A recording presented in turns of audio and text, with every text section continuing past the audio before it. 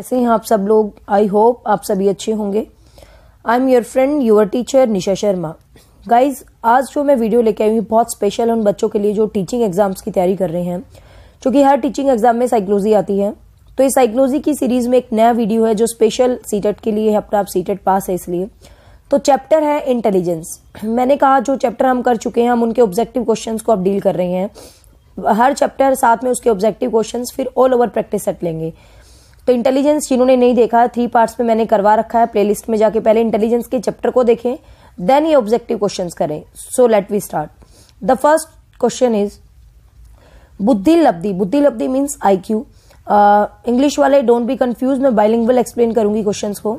बुद्धि लब्धि संबंधी विभिन्नताओं में कौन सम्मिलित नहीं है। मीन्स जो आपकी इंटेलिजेंसी होती है, जो IQ होती है, 4 ऑप्शंस गिवन है। ये पूछा गया है कि कौन सा सम्मिलित नहीं है, मतलब कौन सा उसके अंदर नहीं आता। तो एवरेज मतलब बुद्धिमान, औसत बुद्धिमान आता है भाई। बुद्धिमान होना आता है कला में रुचि या मंद बुद्धि। आपको पता है ये IQ के जो है टेबल के अंदर है। औसत बुद्धिमान, बुद्धिमान, मंद बुद्धि, लेकिन कला में रुचि नहीं आता। तो इसका आंसर रहेगा C। नेक्स्ट है, एक बच्ची कहती है धूप में कपड़े जल्दी सूख जाते हैं। यह फिलिंग इन द ब्लैंक की समझ को प्रदर्शित करता है। मतलब एक बच्ची कहती है भाई धूप होती है तो कपड़े जल्दी सूख जाते हैं। तो ये किस चीज को शो कर रहा है। सबसे पहले है प्रतीकात्मक विचार, अहम केंद्रित चिंतन, कार्य कारण या विप्रिय चिंतन। अब देखिए, धूप होगी तो कपड़े सूख जाएंगे, ठीक है, धूप होगी तो कपड़े सूख जाएंगे। तो ये रीजन को शो कर रहा क्लियर। तो कार्य कारण आएगा इसका आंसर। नेक्स्ट है बुद्धि है, और ये जो क्वेश्चंस हैं ये किसी किसी एग्जाम में आए हुए हैं, आगे गिवन भी है CTET, RTET ऐसे करके, मतलब एग्जाम्स ओरिएंटेड क्वेश्चन है, टाइम पास क्वेश्चंस नहीं है।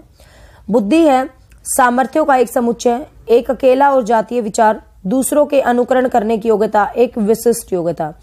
देखिए इंटेलिजेंस क्या होती है। तो इंटेलिजेंस होती है सामर्थ्यों का एक समुच्चय, एक अकेला जातीय विचार, दूसरों के अनुकरण करने की योग्यता या एक विशिष्ट योग्यता। तो अपनी एबिलिटीज का एक ग्रुप होती है भाई। कहते हैं ना बुद्धि क्षमताओं का एक ग्रुप होती है, मतलब हमारे अंदर जो एबिलिटीज होती हैं, हमारे अंदर जो सामर्थ्य है, मीन्स अपनी एबिलिटीज का एक समुच्चय होता है। नेक्स्ट है, निम्नलिखित में से कौन सा एक उदाहरण भाषिक बुद्धि वाले व्यक्ति को दर्शाता है। देखिए भाषिक बुद्धि, ये भाषिक बुद्धि हार्वर्ड गार्डनर से रिलेटेड होगी भाई। हार्वर्ड गार्डनर की जो 9 बुद्धि हैं उनमें से एक है भाषिक बुद्धि। तो CTET 2016 में आए हुए क्वेश्चन है ये। तो कौन सा एक उदाहरण भाषिक बुद्धि वाले इंसान को दर्शाता है। स्वर, राग एवं सुर के प्रति संवेदनशीलता, ध्यान देने एवं दूसरे के अंतर कर सकने की योग्यता, तर्क की दीर्घ श्रृंखलाओं को संभाल करने की योग्यता, शब्दों के अर्थ, क्रम और भाषा के प्रति संवेदनशीलता।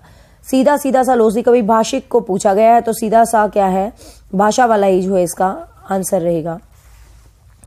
नेक्स्ट है, कक्ष ने राघव को अपनी कक्षा में अपने कीबोर्ड पर स्वयं तैयार किया। एक सेकेंड। कक्षा अध्यापक ने राघव को अपनी कक्षा में अपने कीबोर्ड पर स्वयं तैयार किया गया मधुर संगीत बजाते हुए देखा। ठीक है। मीन्स एक अध्यापक है, राघव नाम का कोई स्टूडेंट है और वो कीबोर्ड पर मधुर संगीत जो है बजा रहा है। तो कक्षा अध्यापक के विचार से राघव में कौन सी बुद्धि ज्यादा है। शारीरिक गतिक बुद्धि, संगीतीय बुद्धि, भाषाई बुद्धि या स्थानिक बुद्धि। देखिए ये अपना संगीत बजाते हुए उसको दिखा रहा है, मधुर संगीत बजाते हुए। तो इसके अंदर कौन सी बुद्धि होगी भाई, म्यूजिकल इंटेलिजेंस होगी। लेकिन ध्यान से बच्चे इस क्वेश्चन को समझना, ये CTET 2018 में आया था। उसमें उसने एक चीज और ऐड कर दी, अपनी उंगलियों का प्रयोग करते हुए, मतलब अपनी फिंगर्स का प्रयोग करते हुए संगीत बजा रहा है। ठीक है, यहाँ भी फिंगर का प्रयोग हो रहा है, लेकिन डायरेक्टली उस स्टेटमेंट में गिवन था कि उंगलियों का प्रयोग करके। तो जब उंगलियों का प्रयोग करके ऐसा हाईलाइटेड कर दे तो उसके अंदर हम बॉडी काइनेस्टिक को ले आते हैं, शारीरिक गतिक बुद्धि को ले आते हैं, संगीत में को नहीं। ठीक है ना, लेकिन यहाँ सिंपल पूछा गया है तो आपको ध्यान रखना है, तो अपना सिंपल ही जो है इसका आंसर रहेगा। नेक्स्ट है, बुद्धि के बारे में निम्नलिखित में से कौन सा कथन सर्वाधिक उपयुक्त है। Which is the best statement for the intelligence. 4 statement given है, आपको बेस्ट को फाइंड आउट करना है। बुद्धि को केवल मानकीकृत बुद्धि लब्धि परीक्षणों के द्वारा ही आधारित किया जा सकता है, मतलब स्टैंडर्ड टेस्ट के द्वारा ही बुद्धि को एनालाइज किया जा सकता है। बुद्धि मूलभूत रूप से स्नायु तंत्र संबंधी कार्य प्रणाली है। उदाहरण प्रकरण गति। बुद्धि विद्यालय में अच्छा प्रदर्शन करने की योग्यता है। या बुद्धि बहुआयामी है, इसमें बहुत सारे पहलू हैं भाई। इंटेलिजेंस में सही में बहुत सारे पहलू होते हैं, तो बुद्धि मतलब मल्टी डायमेंशनल है, you can say like that. Next है, किस मनोवैज्ञानिक ने, ये हिमाचल प्रदेश टेट में क्वेश्चन है, किस मनोवैज्ञानिक ने मानसिक आयु का कॉन्सेप्ट दिया था। तो मेंटल एज का जो कॉन्सेप्ट दिया गया है वो बीने के द्वारा दिया गया है। यदि बच्चों आप ध्यान से देखें ना, तो मैंने जो कंटेंट पढ़ा रखा है ना बुद्धि का 3 वीडियोस के अंदर, उसी कंटेंट से ही रिलेटेड क्वेश्चंस हैं। किसी भी एग्जाम में आप उठा के देख लीजिए, जो मैंने कंटेंट बना रखा है वो सारे क्वेश्चंस को अपने आप ऑटोमेटिक कवर करेगा। तो कंटेंट जरूर देखिए।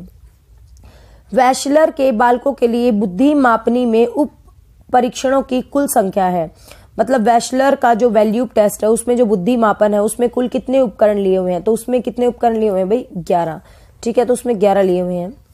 नेक्स्ट है बुद्धि का सामूहिक परीक्षण कौन सा है। तो बुद्धि का सामूहिक मैंने शॉर्टकट याद करवाया था, इंटेलिजेंस के 2 थे भाई, एक तो व्यक्तिगत एक सामूहिक। फिर व्यक्तिगत को आगे 2 भागों में बांटा था, वर्बल नॉन वर्बल। सामूहिक को भी 2 भागों में बांटा था, वर्बल नॉन वर्बल। वर्बल में यहाँ पर आपको था बीने साइमन, स्टैनफोर्ड बीने। फिर यहाँ पर था बैचलर का वैल्यू टेस्ट और पोर्टेस भूल भुलैया टेस्ट। फिर यहाँ पर था आर्मी अल्फा आर्मी बीटा। तो आर्मी बीटा कैसा टेस्ट है भाई, सामूहिक परीक्षण है इंटेलिजेंस का। शॉर्टकट मैंने याद करा था, आर्मी कलेक्टिव नाउन होता है, मतलब समूहवाचक संज्ञा होती है, तो आर्मी सामूहिक परीक्षण है इंटेलिजेंस का। नेक्स्ट है बुद्धि लब्धि की गणना का सूत्र क्या है। तो you all know well, mental as बटे क्रोनिकल एज अपॉन 100, मानसिक आयु बटे वास्तविक आयु गुना में 100। तो ये फार्मूला है बुद्धि लब्धि के लिए, मतलब IQ जब हम निकालते हैं। मान ले कह दे किसी बच्चे की मानसिक आयु 12 वर्ष है, वास्तविक आयु 10 वर्ष है, तो बुद्धि लब्धि निकालिए। तो 12 बटे 10 ऐसे करके 120 आ जाएगी, मतलब लाइक दिस।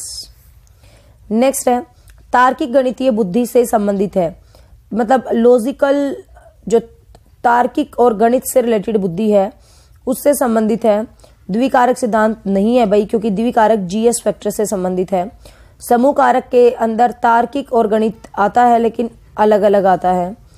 पदानुक्रमिक सिद्धांत नहीं आता, बर्टन वाला। बहुबुद्धि मल्टी इंटेलिजेंस में से एक टाइप है। आपको पता हार्वर्ड गार्डनर ने पहले 7 टाइप दिए थे, फिर 9 टाइप दिए, तो 9 में से एक टाइप है लॉजिकल रीजनिंग इंटेलिजेंस। तो ये किससे संबंधित है भाई, बहुबुद्धि सिद्धांत।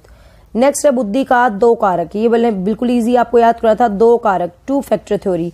तो स्पीयरमैन 2 हैं और 2 कारक हो गए, तो 2 फैक्टर थ्योरी स्पीयरमैन से रिलेटेड है।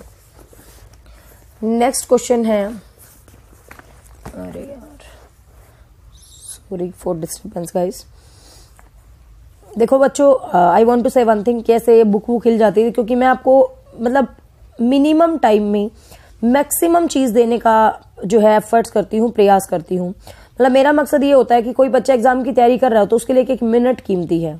तो मैं नहीं एक्स्ट्रा चैटिंग वेटिंग करके या ऑनलाइन लाइव बहुत सारी बातें मार के क्वेश्चंस, मुझे रहता है मैक्सिमम क्वेश्चन मैं करवा दूं, इसलिए मैं बुक्स को हेल्प लेना ज्यादा पसंद करती हूँ ताकि मैक्सिमम क्वेश्चन कवर हो जाए।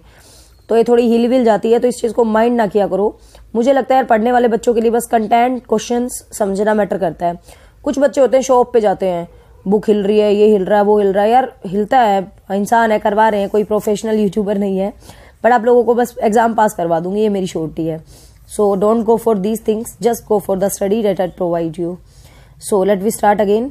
बुद्धि लब्धि का जो कॉन्सेप्ट है वो किसने दिया था। देखो बच्चों, इस क्वेश्चन को ना बहुत ध्यान से समझना। अब इसमें दिया हुआ आंसर टर्मन, लेकिन अभी CTET में एक क्वेश्चन आया था हाल फिलहाल, CTET 2018। बहुत सारी जगह इसका आंसर टर्मन है, बहुत सारी जगह इसका आंसर स्टर्न है। ठीक है, जो IQ की एब्रीविएशन है ना, ये स्टर्न ने ही दी थी। तो आपको यदि ऑप्शन में स्टर्न मिले ना, टर्मन भी मिले बेशक स्टर्न भी मिले, तो आपको पहला आंसर स्टर्न करना है। लेकिन यहाँ पर देखो ऑप्शन में कहीं भी स्टर्न नहीं लिखा, तो इसलिए हम टर्मन को हमने टिक कर दिया। बट ध्यान रखना, IQ का कॉन्सेप्ट आपसे पूछा जाए तो आपका आंसर आएगा भाई स्टर्न। जो IQ शब्द दिया था वो स्टर्न ने दिया था, जो एब्रीविएशन दी थी वो स्टर्न ने दी थी। ठीक है, CTET की आंसर की ने भी स्टर्न को ही राइट किया, बल्कि मैंने जब समझाया था आप लोगों को, क्योंकि इसका कॉन्सेप्ट बहुत रिलायबल बुक्स कहती हैं टर्मन ने दिया था, तो मैंने जब बुद्धि को बोर्ड पे समझाया था तो टर्मन ही डिफाइन किया था। बट CTET की आंसर की ने इसको स्टर्न ही राइट किया है, तो आप स्टर्न ही करना इसका आंसर। ठीक है ना, स्टर्न ऑप्शन में हो तो स्टर्न करना, अदरवाइज टर्मन। नेक्स्ट है, जिन बालकों की बुद्धि लब्धि फिलिंग इन द ब्लैंक है उन्हें साधारण मानसिक न्यूनता ग्रसित श्रेणी में रखा जाता है। मानसिक न्यूनता मतलब जो मंद बुद्धि वाली जो कैटेगरी है, स्लो लर्नर वाली जो कैटेगरी है, उससे भी जो नीचे वाली, मतलब यू कैन से मूड या मूर्ख वाली जो कैटेगरी है, बैकवर्ड चाइल्ड वाली, तो उसमें रखा गया है। तो ये 70 से कम वाले होते हैं भाई मानसिक न्यूनता से ग्रसित। ठीक है, तो इनका IQ होता है 70 से कम। नेक्स्ट है अंतर्वैयक्तिक बुद्धि को प्रदर्शित करने वाला व्यवहार है। अंतर्वैयक्तिक बुद्धि को, ये जो हार्वर्ड गार्डनर वाली है, इंट्रापर्सनल और इंटरपर्सनल, इंटर अदर है ये, मतलब अंतःवैयक्तिक बुद्धि को प्रदर्शित करने वाला व्यवहार है दूसरे के। एक होती है अंतःवैयक्तिक, एक होती है अंतःपरा, ठीक है, एक अंतःवैयक्तिक एक अंतःपरा। तो ये अंतर्वैयक्तिक बुद्धि को प्रदर्शित करने वाला व्यवहार है दूसरे के अंतर्मन की इच्छाओं को भापना, दूसरे के मूड को भाप जाना, मिलते जुलते संवेग, उदासी की पछतावा में भेद कर पाना, दूसरों के विचार एवं व्यवहारों को प्रभावित करने से उससे संबंधित जानकारी को उपयोग करना। ठीक है, तो दूसरों की अंतर्मन की इच्छाओं, ये मूड को भापना नहीं, इसका आंसर आएगा भाई दूसरों के अंतर्मन एवं इच्छाओं की मंशा का पता लगा लेना। ये अंतर्वैयक्तिक बुद्धि वाला जो खुद के संवेग इमोशंस के बारे में समझता है, वो दूसरों की भी इच्छाओं को मतलब ध्यान रख लेता है। तो इसलिए इसका आंसर ये बनेगा। ठीक है ना। नेक्स्ट है निम्नलिखित में से कौन सा कथन बुद्धि के बारे में सत्य नहीं है, मतलब which is not the statement is not right for intelligence. यह व्यक्ति की मानसिक क्षमता है, होती है भाई। यह जब ये पूछे ना कौन सा कथन सत्य नहीं है, तो आपको क्वेश्चन को ऐसे करना, ये तो होता है, ये तो होता है, ये होता है, तो ये ही नहीं होता। ठीक है, यह व्यक्ति की मानसिक क्षमता है, नहीं, मतलब होती है यस, तो इसका मतलब ये नहीं हो सकता। यह सामंजस्य अनुकूलन स्थापित करने में सहायक है, यह व्यवहार की गुणवत्ता से आंकी जा सकती है, यह स्थायी और अपरिवर्तनशील विशेषता है। तो इंटेलिजेंस हमेशा स्टैटिक होती है और इट्स नॉट चेंजेबल। देखो बुद्धि को, योग्यताओं को हम इंक्रीज डिक्रीज कर सकते हैं, लेकिन बुद्धि एक स्टैटिक चीज है। ठीक है ना, तो बुद्धि स्थायी और अपरिवर्तनशील है। ठीक है, तो ये बुद्धि के बारे में योग्यता नहीं होती, क्योंकि इसने पूछा ना कौन सा सत्य नहीं है, तो यह स्थायी और अपरिवर्तनशील है। तो बुद्धि भाई परिवर्तनशील है, कभी मंद बुद्धि हो जाता है, कभी तेरु बुद्धि हो जाता है, तो इसका मतलब यही इसका नहीं आएगा आंसर। नेक्स्ट है विकास की किस अवस्था में बुद्धि का अधिकतम विकास होता है। तो किशोर अवस्था जब आती है तो बुद्धि का सबसे ज्यादा विकास होता है भाई किशोर अवस्था के अंदर। नेक्स्ट है बीने साइमन परीक्षण द्वारा मापन किया जा सकता है। जो बीने साइमन का टेस्ट है उसके अंदर स्पेसिफिक इंटेलिजेंस को उसने जो है वैल्यू दी है कि स्पेसिफिक इंटेलिजेंस को हम मापेंगे। ठीक है, नेक्स्ट है बुद्धि लब्धि अवधारणा के प्रथम प्रतिपादक कौन थे। बहुत बहुत इंपॉर्टेंट क्वेश्चन है, ध्यान से सुनना भाई।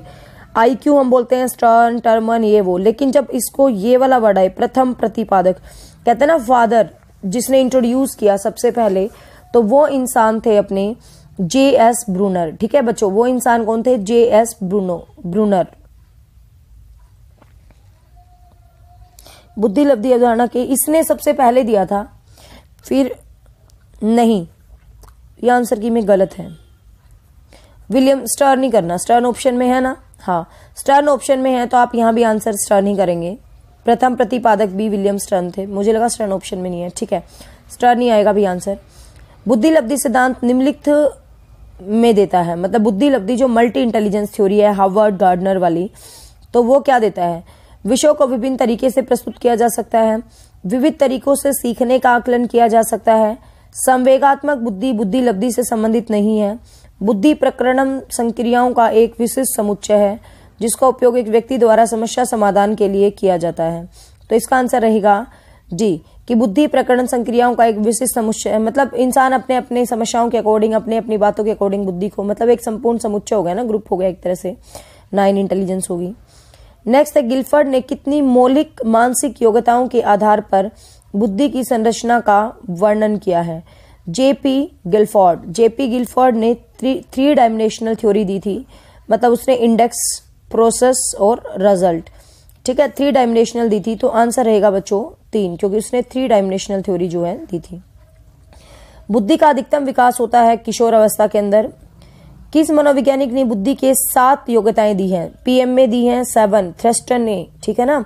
ये क्वेश्चन मैंने बहुत डिटेल, देखो आपने यदि नोटिस किया हो, जिन बच्चों ने मेरा कंटेंट पढ़ा है, तो ये ऑब्जेक्टिव क्वेश्चन है जो डिफरेंट एग्जाम्स में है। एक भी क्वेश्चन मेरे पढ़ाए हुए कंटेंट से बाहर नहीं है, तो इसलिए कंटेंट मस्ट है देखना ऑब्जेक्टिव से पहले। तो थ्रस्टन ने दिया है पीएम में 7। वुडवर्थ के अनुसार बुद्धि में कितने तत्व होते हैं? तो वुडवर्थ ने इंटेलिजेंस के अंदर 4 चीजें बोली हैं, लाइक बीने, ठीक है, तो वुडवर्थ ने बीने की तरह 4 चीजें बोली हैं। बुद्धि की प्रमुख विशेषता होती है, बुद्धि हमेशा जन्मजात होती है, भाई ध्यान रखना। बुद्धि ठीक है हम अर्जित करते हैं, सोसाइटी से मिलती है, व्यक्तिगत भी होती है, लेकिन वैसे बुद्धि बाय बर्थ होती है। आपको पता है मंद बुद्धि बच्चा, ये बुद्धि बच्चा जो भी है वो बाय बर्थ होता है।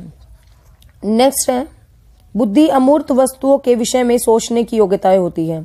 तो ये कथन किसने कहा, ये मैंने स्टेटमेंट में लिखवा दिया। बुद्धि अमूर्त, अमूर्त होती है अब्स्ट्रक्ट चीजें, ठीक है। अमूर्त क्या होती है भाई, अब्स्ट्रक्ट चीजें। तो अब्स्ट्रक्ट चीजों में सोचने में बुद्धि होती है। तो ये बात किसने बोली है बच्चों, टर्मन ने बोली है। बुद्धि पहचानने और सीखने की क्षमता है, ये गाल्टन ने बोली है, ठीक है। यहाँ पर ये गलत लगा हुआ निशान, ये माल्टन नहीं गाल्टन आएगा। इट्स एबिलिटी टू रिकॉग्नाइज्ड, पहचानने और सीखने की क्षमता है, ये बात गाल्टन ने बोली है। माल्टन की जगह कर लेना बच्चों यहाँ पर गाल्टन, ठीक है। तो ये बात गाल्टन ने बोली है। भारत में बुद्धि का प्रारंभ हुआ था, भारत में बुद्धि का प्रारंभ हुआ था 1922, 1922। मैंने बताया था डॉक्टर राइस, ठीक है, डॉक्टर राइस ने किया था 1922। तो राइस 22 याद करना, भारत में राइस चावल बहुत खाते हैं, तो ऐसे याद हो जाएगा। नेक्स्ट है सामूहिक बुद्धि परीक्षण सर्वप्रथम किस देश में प्रारंभ हुआ था। तो सामूहिक बुद्धि परीक्षण सर्वप्रथम जो सबसे पहले आर्मी अल्फा टेस्ट किया गया था, ये इंग्लैंड में किया गया था भाई, ब्रिटेन में किया गया था, और बाकी जो बाद में किए गए थे अमेरिका में किया गया था, ठीक है। सामूहिक बुद्धि परीक्षण सर्वप्रथम किस देश में प्रारंभ हुआ था, तो इंग्लैंड, इंग्लैंड को ब्रिटेन बोल देते हैं, इंग्लैंड ऑप्शन में गिवन होगा। जी कारक सार्वभौमिक है और जी कारक, तो ये GS फैक्टर है। GS फैक्टर किसका है, स्पीयरमैन का। जनरल स्पेसिफिक, जनरल और स्पेसिफिक, सामान्य और विशेष। तो जो सामान्य बुद्धि होती है मैंने बताया था वो जन्मजात होती है, और जो S फैक्टर होती है वो स्पेसिफिक होती है, ठीक है। सामान्य, जन्मजात, S स्पेसिफिक। बुद्धि G और S से मिलके बनी होती है, तो ठीक है। G और S जनरल और स्पेसिफिक, ये 2 फैक्टर थ्योरी है। द्विकारक सिद्धांत है, और ये द्विकारक सिद्धांत 1904 में स्पीयरमैन के द्वारा दिया गया था। S फैक्टर क्या होता है, S फैक्टर विभिन्न क्रियाओं के लिए होते हैं, एक समान भिन्न भिन्न बराबर जुड़े हुए। तो S फैक्टर क्या होता है, स्पेसिफिक, एक G एक S, जनरल स्पेसिफिक। तो स्पेसिफिक अलग अलग फील्ड में अलग अलग चीजों के लिए होता है, भिन्न होता है। PM में प्राइमरी मेंटल एबिलिटीज, PM में दी थी भाई थ्रस्टन ने, ठीक है। PM में किसके द्वारा दी गई थी, थ्रस्टन। तो इस 35 क्वेश्चंस आर ओवर। एक पार्ट 2 और करवाऊंगी मैं, इंटेलिजेंस के कुछ और क्वेश्चंस बाकी हैं जिनको हम पार्ट 2 में डील करेंगे। So hope guys these questions are important for you. Just learn these questions, and if you like this video then please share this video. Have a nice day. Thank you so much.